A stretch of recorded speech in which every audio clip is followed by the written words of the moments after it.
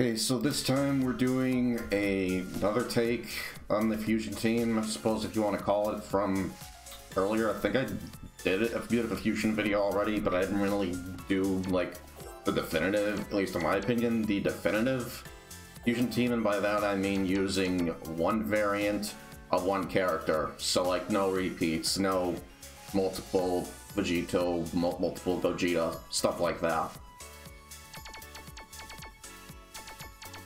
So real quick, let's just go over the team, and then we'll do a couple free battles. And while I'm letting you look at my team here, I want to correct a couple of things from my previous video. And I also want to give a huge shout out to, I think he's one of my subscribers, Joseph Rogers, because he made a really good point in the comments back there.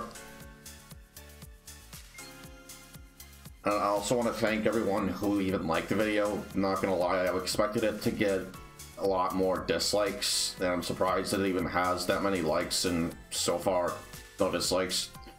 And again, I don't really care too much, I don't pay a whole lot of attention to that, it's just something I noticed. It's seriously something I expected to get a lot of hate for. But anyway, a couple things I wanted to correct from that video, where I said you could argue Android 13 not earning a spot on the roster. I meant Majin Buu Gohan Absorbed. Because let's be real, Majin Buu Gohan Absorbed, well, he has a very unique fighting style in this game. A lot of his moves are just repeats or copy-paste of other moves on other characters. Plus, he feels like he should have been a character in the game from the start. Same with Super Baby 2. People wanted him since Xenoverse 1. And hell, and in both Xenoverse 1 and 2, we wouldn't get him till way later, when Grade 8 Baby was already in both games, which didn't make a whole lot of sense to a lot of people, myself included. The other thing was, like, at the very end, where I said World Tournament arc, obviously I meant the Tournament of Power arc. But yeah, just a couple corrections there, and I suppose one other small thing I'll touch on before we get into our first free battle here, is when I was talking about the unique fighting styles for the characters. And here's the reason that I said I can only somewhat get behind that idea. One, because if that fighting style is coming from a character, why not just use the character the fighting style came from to begin with? And two, if you're able to mix and match your own unique fighting style, there's not really going to be a whole lot of differences or variations online. People are going to generally lead toward what they consider to be the best fighting style, or the most overpowered or broken or cheesy fighting style, if you will, online. So there'll be like no variation and no point, which is frankly why I'm personally okay with the set fighting styles for races and genders, but that's just me.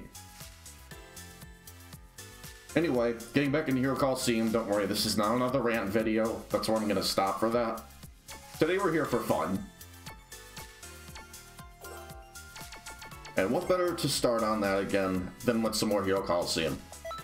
Which, speaking of which, I'm happy to report that Monk the Dude has recently come back.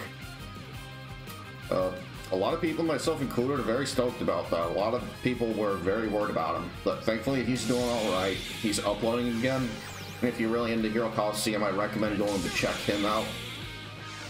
Same with Rock and Robo and Raven Gaming, because I know they still regularly upload Hero Colosseum content.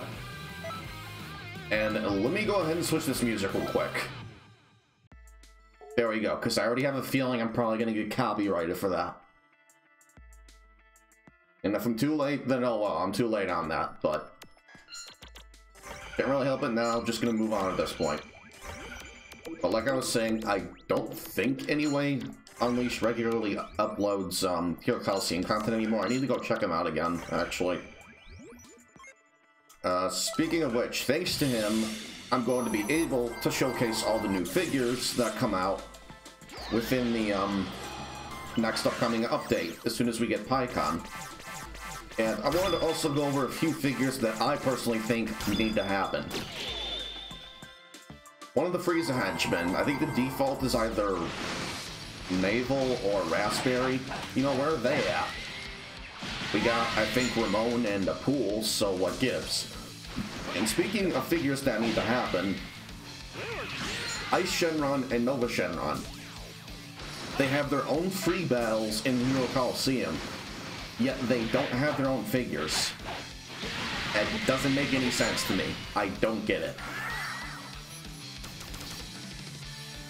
Other than them, I think a UR that really needs to happen, obviously, I think Pygon's more than likely to get his own. You need to give the UR Janemba, I think.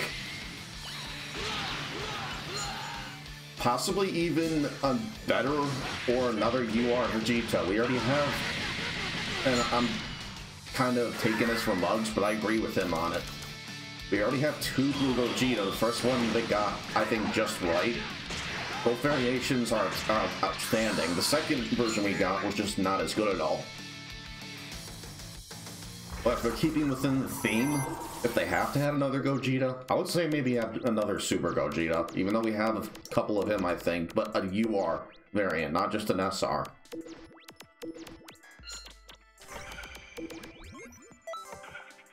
And I think another figure that needs to happen, if they're, again, keeping within the theme, maybe, I don't know, give us another Omega Shenron figure, since he technically fought a version of Gogeta. I don't think we really need another version of Super Saiyan 4 Gogeta at all. Pretty much all of Super Saiyan 4 Gogeta's figures are overpowered as hell. And I don't think a whole lot of people can argue that either.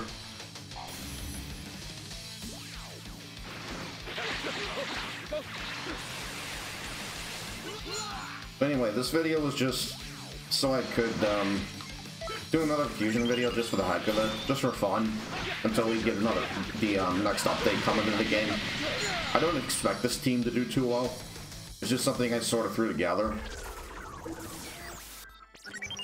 I actually don't have an ultimate figure set up on this team either. As you may have noticed from when I was going over my team, 3 of my figures, they actually have ultimate down every turn on them. That's just because I'm that paranoid. I don't want to get blown back when I don't have a very good O1 figure in my deck to begin with. And since I'm going second each time, I didn't really see much point in putting attack up second on Kefla. I'm pretty much just going to be building her up as another tank if I need it. And I can put her in front of Vegito if need be. I'm probably not going to do a whole lot here with Gotenks. All because of autos. Thankfully, I can at least say that I should do decent damage if she doesn't die. Okay, she's probably going to die when Vegito attacks. Because thankfully, when he's below 50% HP, he does ignore defense. So this should theoretically kill. Okay, very good. I thought I was going to be kind of hosed.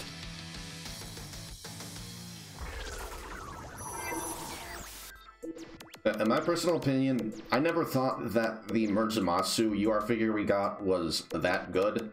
If you can keep him alive, I could guess theoretically he could do very well, but even then, you need to run both Whis and Vados, I think, to have him do as well as he would need to.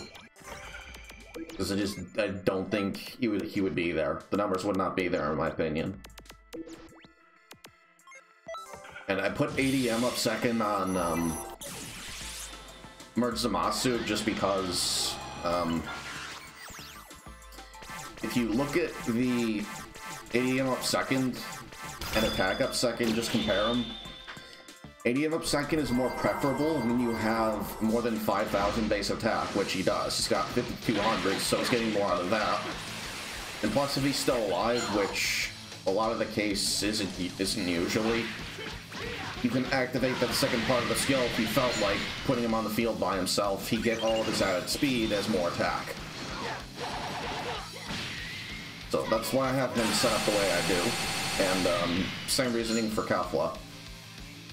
Gotenks I have set up with attack up second, ADM up second, and defense up second because he gets slightly weaker when he falls below 50% HP. And I don't really need him to decrease the enemy's ultimate gauge. every turn. I have enough slots for that, thankfully. This isn't a serious competitive team or anything, like I said already. This is just a for fun deck I threw together.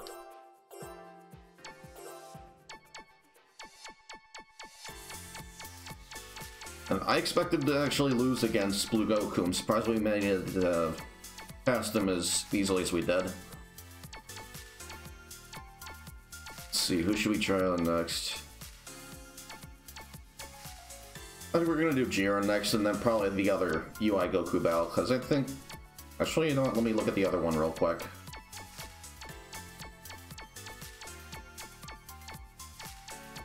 I'm pretty sure there was another one. Okay, never mind, there was just one. I would say the Jiren and the UI Goku battles were pretty difficult. I'm thinking of Super Saiyan 4 Gogeta, he got a couple. Yeah, for whatever reason, they gave him a couple. Okay. I mean, he is a very popular character, don't get me wrong. Just, I didn't expect him to get multiple free battles of 7 stars. But yeah, I would say let's see how this deck does against both Jiren and UI Goku.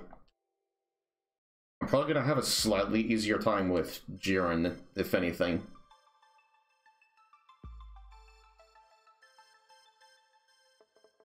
I'm also having some pretty bad luck whenever I come home lately. For whatever reason, a lot of the time when I get home, there's usually a wild animal right outside my patio window.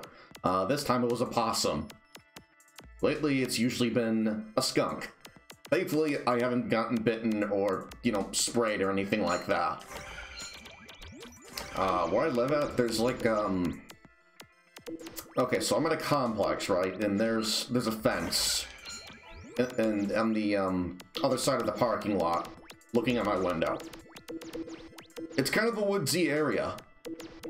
So we get a bunch of wildlife here, especially at night. During the daytime, usually it's just it's funny, I saw a whole bunch of squirrels messing around as soon as I got up.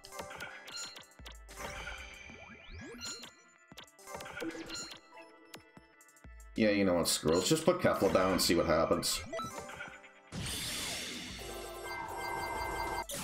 Okay, so Jiren screwed up here. He put Beerus in the right place, but he really should have swapped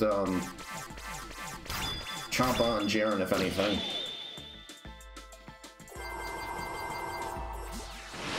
And it's already a given at this point, but obviously with this team, I'm trying to go second. Not really aiming to go first.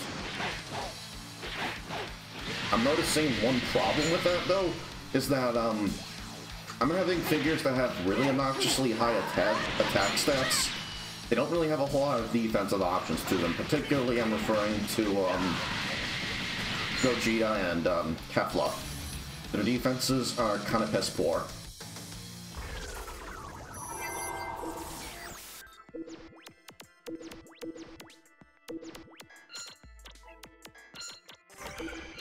And it's for that reason that you'll occasionally see me swapping it up like this. Just so I can keep him around longer, hopefully.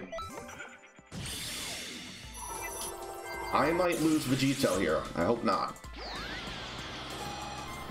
And theoretically I should kill because, again, Jiren screwed up. He put,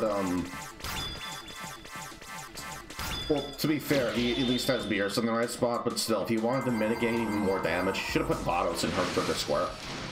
That's, you know, that's another figure I think we need. We need another good UR Beerus. Because the SR1 was just bad, and while not terrible in his own right, the UR Beerus we already have, just not really used a whole lot. His posing skill is awesome, but he doesn't really have the defenses stick around and make use of that a whole lot, and he only has a spot in the upper right, and that's it. So they really need to give him a new UR figure, I think. And if they're gonna do that, then perhaps do the same with Champa? I don't know, just a thought.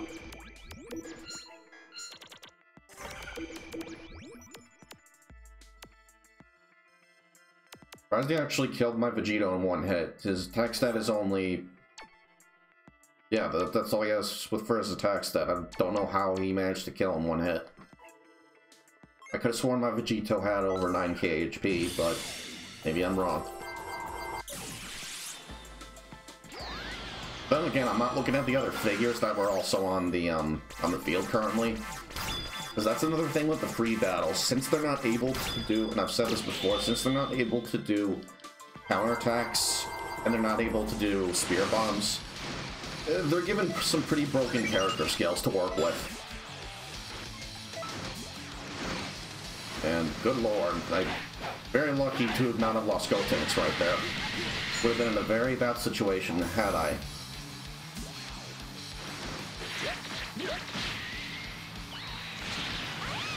It definitely sucks to lose Vegito, if anything, because once he obviously gets below that 50% HP threshold, he ignores defense. He's essentially, at least to me, a better Beerus.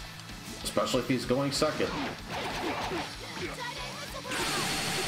But if you're going to want to get Vegito to work as well as he ought to, then you're going to have to put him on the field with Vados, obviously, maybe NFC Goku, maybe Whis, but there's too much defense at that point. It needs more damage.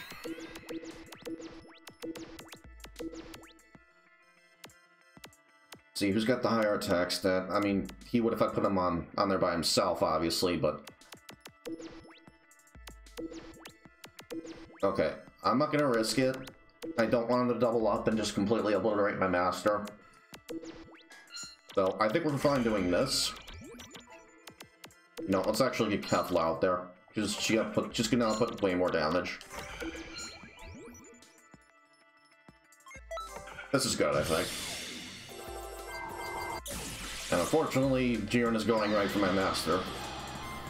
Shouldn't be too bad, hopefully. And this is actually the first time, provided I live, I mean, I ought to. This will probably be my first time ever seeing Urzamatsu do his ultimate in this game, in Hero Colosseum anyway. Jesus, that did a lot more than I thought it would. Unfortunately, there goes Gogeta. Let's see if he can output decent damage.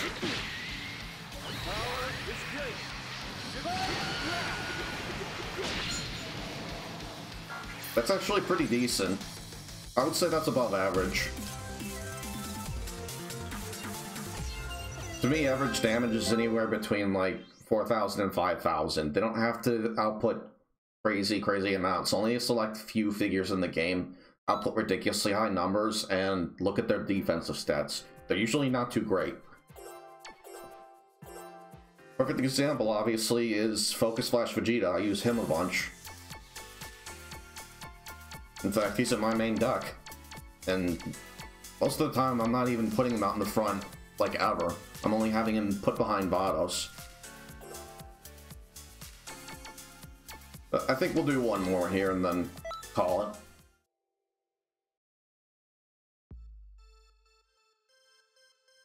So while I've not been doing Hero Colosseum and other crap like Castle Crashers or just playing the main game of Xenoverse, doing free battles, screwing around, doing parallel quest challenges,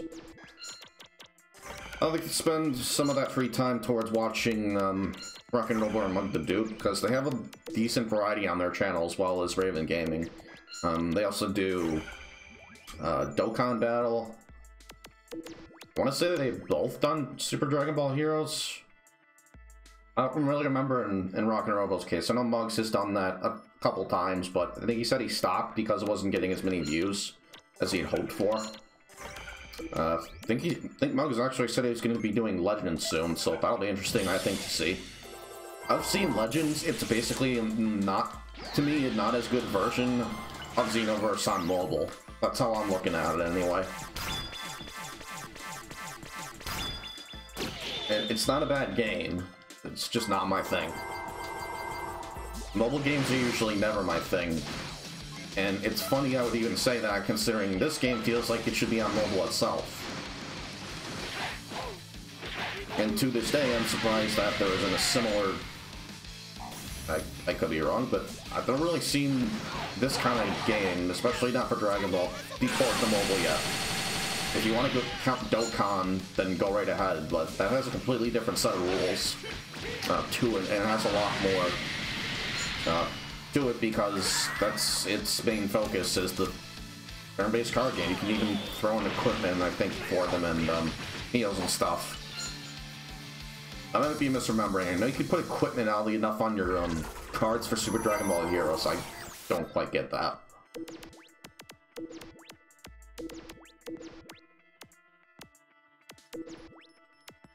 And even, you know, with that game, there's only one super overpowered deck that everyone was running online, and that was it. And I want to say the community for that game is basically completely dead. And it's perplexing that it has so much less of a community, at least from observation, than Hero Colosseum. This is just a mini game that was tagged on to Xenoverse 2. Shortly after DLC, was it 5 or 6? I don't really remember. I know it definitely came in at kind of an odd time, though. Let's see if I can actually proc Vegito's posing skill. I might be taking quite a lot of damage here because of Focus Flash Vegito. This isn't good.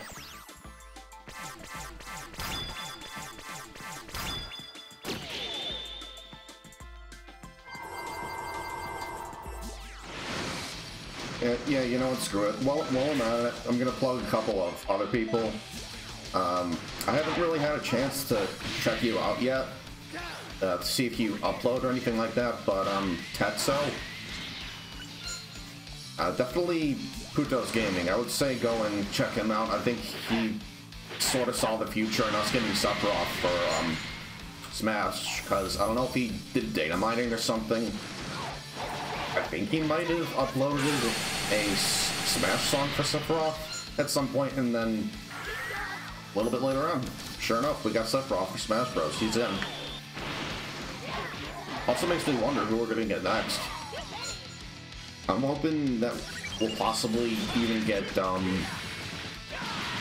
maybe Shadow, Zero, Protoman, even though that's kind of unlikely. I know people are probably going to laugh when I say this, Waluigi. And I'm really glad we got Sephiroth. I do not understand or see the praise for Geno. I don't like the character. I think he's just kind of dumb. I've never really played Super Mario RPG, but just looking at him, I don't like him. You know, he's just wooden puppet, big deal. Maybe that's just me, though.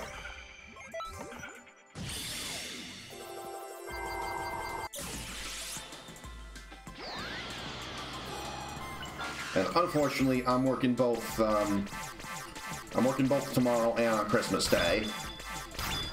Not too thrilled about it, but it's not the first time either, so I can't really be too mad at it. And plus, I already had basically every other holiday this year off. So I'm fine with it. It's not really even a full shift. Jesus, that did a lot. Not expecting it. Then again, it's the hard-hand version. That's kind of my fault. But anyway, thankfully, Christmas Day is not a full shift for me. It's only 6 hours. It's not bad at all. I can handle that. Very lucky I didn't die to Goku right there.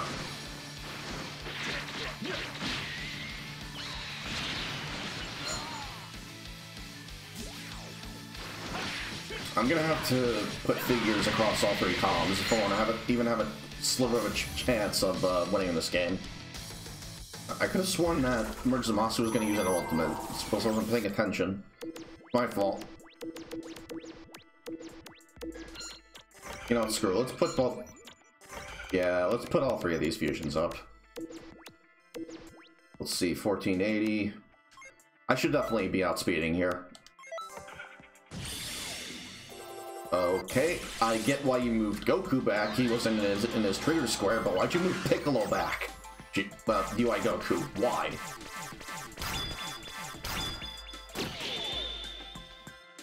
Especially for your master. Now you're not getting into that added defense. See, I think they also give the AI broken character skills because they're really dumb when it comes to placing their figures a lot of the time. Like, if this were a player that had both the knowledge and common sense behind this game, they wouldn't have made a stupid move like that. And I'm fine with that. I'll take what I can get, frankly, because, again, this is not the greatest team. But still, it's stupid shit like that why you feel like you get some undeserved wins when it comes to a lot of these free battles. But anyway, thank you all for watching, and that's gonna do it for the vid. I'll catch you in the next one. Catch you later. Peace.